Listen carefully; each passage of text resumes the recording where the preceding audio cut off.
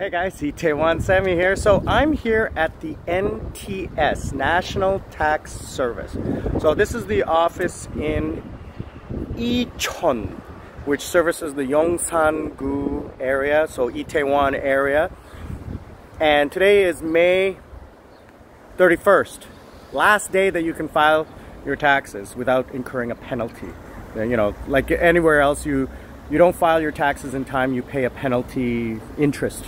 Right? So today you have to come in and pay. You'd receive, so in Canada you would get your T4s, etc. In America you'd get your W-2, or your tax invoice from your employer. So I received that about a week ago, and I didn't have time to come and take care of it, but today I had to do it. So I came in and I went to the office. Now you don't really have to speak Korean. They know what they have to do. And here's the beautiful thing. I was in and out in 7 minutes. Now there was no lineup, so I was in and out. But what they did was they took my ID, they took my tax invoice that I received from the government, which has a listing of all the companies that claimed the taxes that I paid. So I had that checked out and it confirmed. And then I went to the office. You go downstairs, so there's no English speakers, but again, they know what to do. So you just show them the form and they take you in and you take a number and you go up and the guy starts doing things on a computer and you get to see what he's doing. Basically, he's HR block or, TurboTax or whatever. He's doing something with the taxes. Originally, I was supposed to pay about 180,000 won, which is about 200 bucks. But he did some things and he asked me a couple questions in Korean. I didn't quite get it, but I muddled through it. And it turns out that he cut it down by 150,000 won. So I only have to pay 30,000 won, so about 40 bucks. So you have to pay the national tax and then the local tax.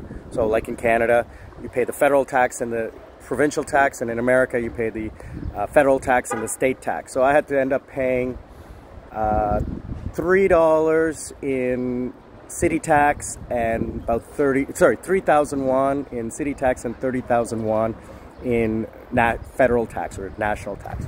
So it's pretty easy, it's pretty quick, and I'm serious, it was so fast. Now it is a Friday afternoon and it is the last day. Can you imagine what it would be like in Canada or United States? People lining up for hours to get this done. But it was so quick. Like you just typed in a few things into the computer and it was done in seconds. So what I thought was going to be an hour long turned out to be 5 minutes. So I'm way ahead on my schedule for today. So taxes are a very interesting thing in Korea because it's all automated. So for example, when you're working for a job, they will claim the taxes that you pay, which is about 3.3% per month. So they deduct that, and that's the withholding tax. Then you have Korean citizens pay a different tax because they're Korean citizens. They have to pay a national citizen tax, which I don't have to pay because I'm not a citizen. And depending on your taxes, if they're complex, I mean, you have deductions, etc. I would suggest going to a tax consultant that's specific for foreigners. Especially if you're American, you have to pay taxes in Canada, in the United States, on your earnings here in Korea. Canadians don't have to do that. Again, this is just information that I know that's specific to me.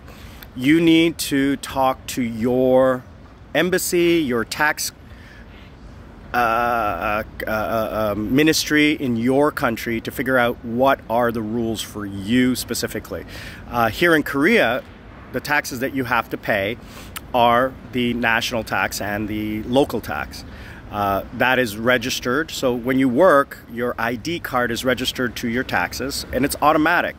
Also, your deductions are automatic. So for example, all of the cash receipts that you pay for. So if you transfer money and pay a bill, that's deducted from your taxes if it's applicable. You are allowed up to 3 million won, I think it's 3 million won a year in deductions for like buying things. I'm not too sure what it is. I was just told that if I pay for something in cash, that I should register my phone number and get a cash receipt. So what that does is I register my phone number with the National Tax Service, and every time I pay something with cash, I punch in my phone number into their system and it's registered. I don't know the reasoning behind it. I was just told do it. It's a benefit. All right. Now, it does track with the government how much you are spending. So be aware of that. If you're doing anything that's not 100% legit, then you might not want to do that. Again, I'm not advocating anything. I'm just saying that that's what's happening. Because the system's all automated, the government tracks everything. So that's a benefit if you're 100% legit. Also, you know,